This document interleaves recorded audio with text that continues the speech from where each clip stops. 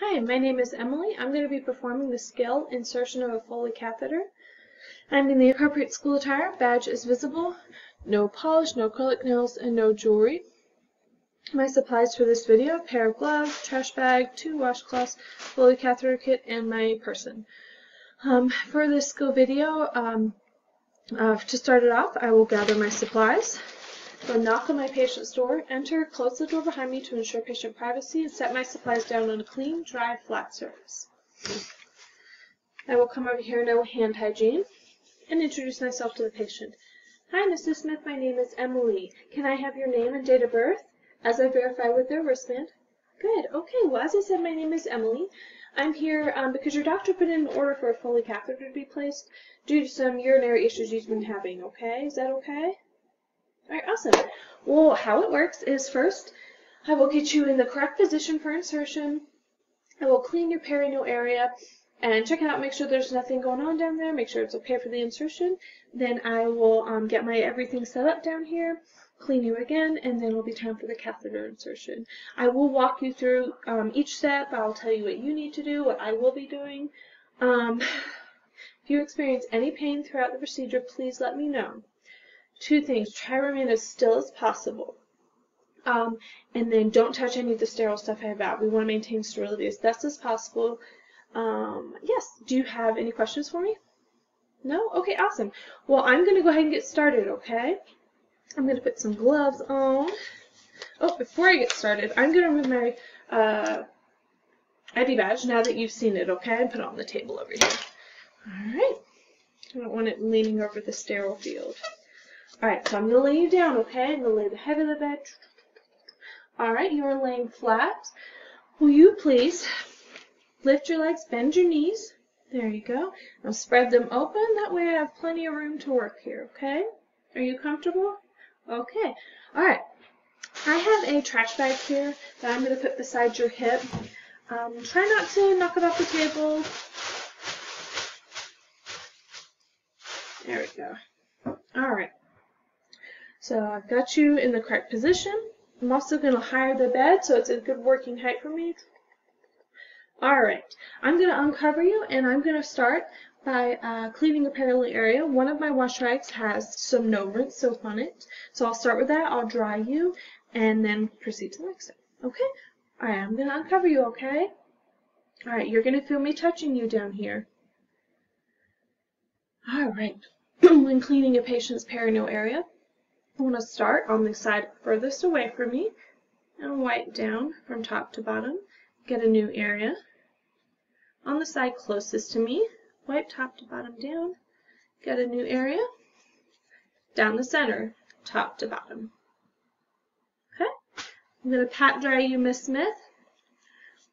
And then I want to just fully pat dry top to bottom.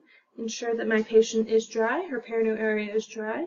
I'm just going to inspect your perineal area, make sure there's no concerns. I don't see any cause for concern. I have identified the urinary meatus. Alright, Miss Smith. I'm done with that step. Remove my gloves, put in the trash here. Alright, Miss Smith, give me just a second. I'm going to get everything set up, okay? I'm going to come over here, hand hygiene. Open up my catheter kit. Since I already have my trash bag over here beside my patient, I do not need to keep this, so I will bring it over here and dispose of it in my trash. Alright, next up.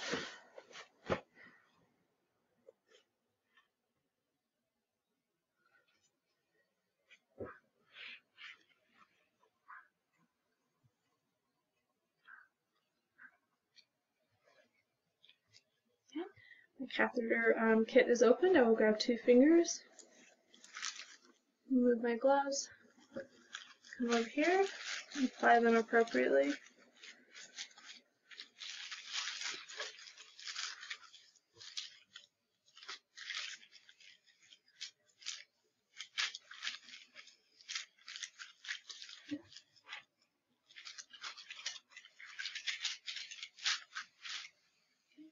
Two fingers.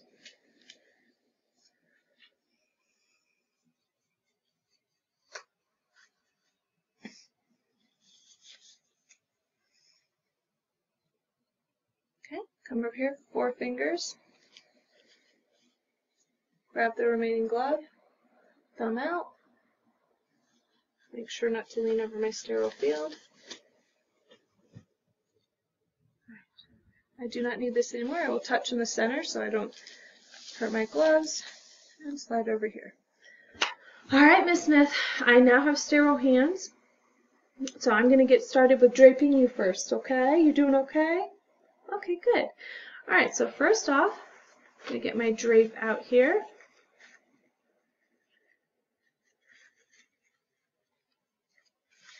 Alright, so this drape I have here goes under your bottom. Miss Smith, will you please lift your hips for me? Good, thank you. Relax. And then this other drape I have goes over the top of your perineal area. I just want to maintain sterility as best as we can. Hold still. Okay. Alright. Alright, try not to move. I'm going to get everything prepared for your catheter, okay? Alcohol swabs out. Lay them here. Squeeze out some lubricant. Okay. And take off the top of my syringe. Attach it to the port. And remove this.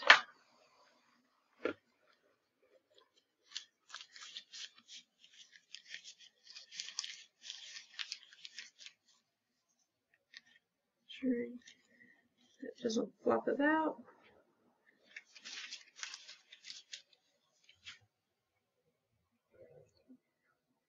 Tip of my catheter here. Place in the lubricant. Okay. Alright, Miss Smith. The next step is I do have to clean you again. They might feel a little bit of cold, so don't be startled by that. Alright, I'm going to come over here and touch you again, okay? Alright. This hand is now dirty. This hand remains sterile. Grab an alcohol swab. Clean, same thing, furthest side away from me first. Top to bottom. Get another one. Clean side closest to me. Top to bottom. Dispose. Another one. Down the center. Top to bottom. Alright. Next up. Twirl that around. Lubricant. Alright, Miss Smith. So the next step is for the insertion of the catheter. What I want you to do is I want you to breathe in and out, and upon exhalation, I'm going to insert the catheter, okay? Remember, if you experience any pain, let me know, okay? Alright, awesome. Go ahead and breathe in.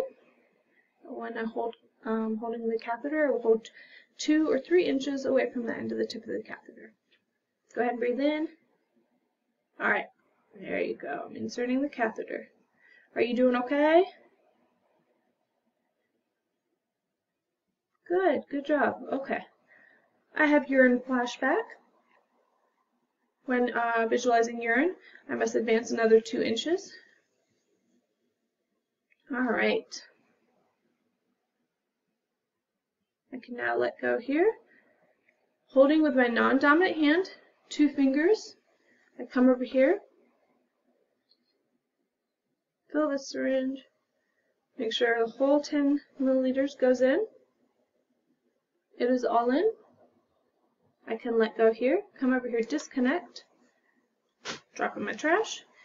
Then after inserting the full syringe, I pull back till I meet resistance. I have met resistance. Alright, Miss Smith, catheter is in. From here on out, sterility is complete. Just give me a minute. I'm going to move all my stuff, clean up my mess, and then I'll wipe the perineal area. Just get off any lubricant, okay?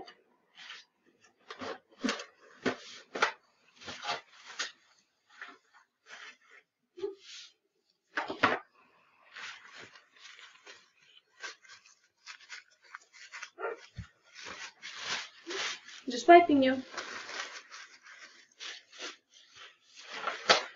And dispose of this in my trash can over here.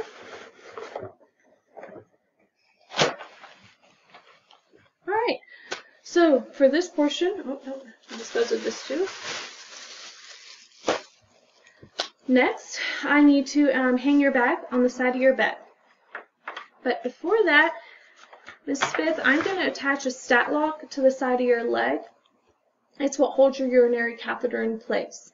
When applying a stat lock to the leg, it needs to be the inside thigh. I need to make sure there's enough slack so that this tubing here does not pull tension on her catheter. So I've stuck it to her leg. I attach it at this bifurcation area here. It is attached. Okay. Then I will hang the catheter bag on the bed frame, not the bed rail. If there happens to be any excess tubing, I can coil it up and use this to hook it to the bed sheets. All right, Ms. Smith, I'm going to cover you up. She is hooked up. Suppose this is my trash. All right, Ms. Smith, I'm going to sit you back up in the bed. Good, okay. Hand hygiene. Good. Are you comfortable in the position you're in? Okay. So some education for your urinary catheter. You want to make sure that if you get up, call us. We don't want you getting up by yourself, because this catheter bag can be a safety hazard. And then also, the tubing between your legs there, we don't want tension on the tubing. So if you notice any slack gone, let us know. And then also, most important, the urinary catheter bag needs to stay below your bladder at all times, whether you're in the wheelchair, sitting outside of bed, whenever. Okay? Does that sound okay? All right, awesome. My patient is in a comfortable position. Her bed is low. She has her call light. I have hand hygiene. I will get my ID and go document my results.